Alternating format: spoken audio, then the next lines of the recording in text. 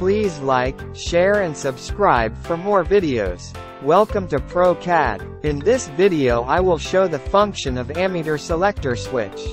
Let's see what are the parts required for this project. For this project ammeter, current transformer and selector switch are required.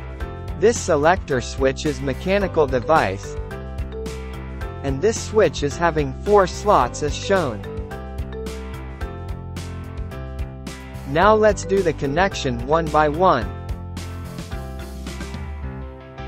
First connect all the CTS2 terminals. Then connect it to the selector switch ground terminal. Then connect CTS1 terminal of R phase to the selector switch like this. After that connect CTS1 terminal of Y phase to the selector switch like this. Finally connect CTS1 terminal of B phase to the selector switch like this. Our connection is completed. At 0 position there is no current in the ammeter. Now change selector 0 to R phase.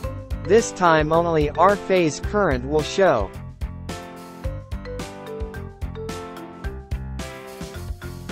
At position Y phase, only Y phase current will show as per connection.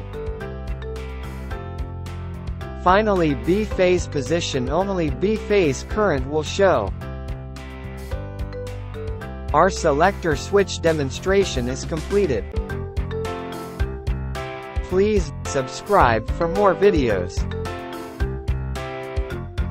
Thanks for watching.